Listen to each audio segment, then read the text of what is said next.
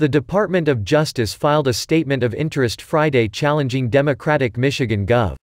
Whitmer's arbitrary and irrational restrictions on her state's businesses. The move came as part of Attorney General William Barr's efforts to ensure that civil liberties are protected during the crisis, the Department of Justice stated in a press release.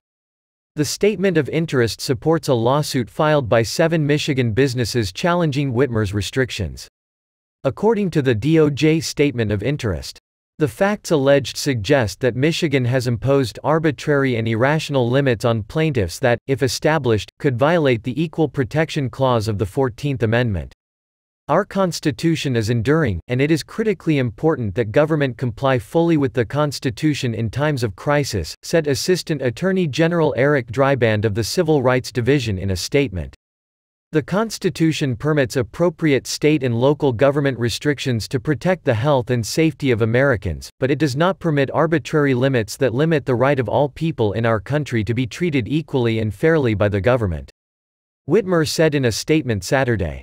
The state has followed the science and listened to medical experts, and that the worst thing we can do is open up in a way that causes a second wave of infections and death, puts health care workers at risk, and wipes out all the progress we've made.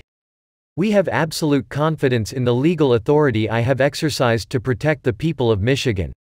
It is crystal clear that this challenge is coming directly from the White House, which is ignoring the risk of a second wave of the virus and pushing too quickly to roll back public health guidelines. The Michigan governor has sparked protests in her state over strict stay-at-home orders prohibiting Michigan residents from visiting their family and friends, holding public and private gatherings, and restricting which businesses may operate. Whitmer has said that her executive orders are not optional, saying during a May 11 press conference, "I expect people to follow the law. These executive orders are not a suggestion. They're not optional. They're not helpful hints." She has also blamed politics for the pushback and protests against her orders. Whitmer told Fox News, "There is a lot of politics at play here, unfortunately. The protests are very political in nature instead of being focused on the stay-at-home order." She continued, "But I've been focused on doing my job, and I'm going to keep doing that, and I'm not going to apologize about that. I'm not changing the way I run this state because of some protests."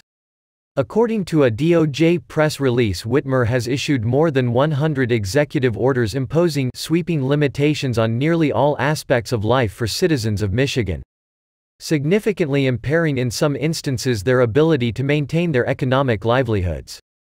Her orders discriminate against businesses and treat them differently, allowing some to remain open while others are forced to close, the lawsuit stated.